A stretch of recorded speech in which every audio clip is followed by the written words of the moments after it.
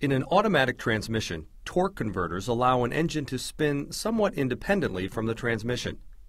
Its basic components are a pump, a turbine, a stator, and transmission fluid. When you start a vehicle and the engine is idling, the pump instantly fills and pressurizes the converter. The fins of the pump begin to rotate at the same speed as the engine. At this point, since the vehicle is not moving in any direction, not much torque is applied to the turbine.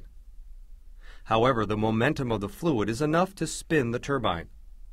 This is true whether the vehicle is in neutral or park.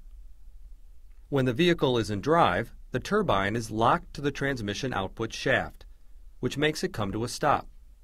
Centrifugal force throws the fluid out from where it enters at the center, and a vacuum is created which then draws more fluid in. When the vehicle accelerates, the pump will continue to move the fluid at a higher rate of speed across and against the turbine blades. The turbine absorbs the energy in the fluid, turning it and transferring the drive to the transmission. At this point, the turbine blades are spinning in a direction that's opposite the pump. If this were left unchanged, the pump would be inefficient, as it would have difficulty turning. This is where the stator comes in. The stator redirects the fluid exiting from the turbine. It's attached to the transmission with a one-way clutch, so it can only spin in one direction, opposite that of the fluid. When the fluid hits the front of the stator blades, it's then forced to change direction and then re-enters the pump at a high velocity.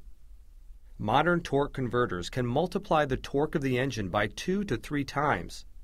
This only happens when the engine is turning much faster than the transmission.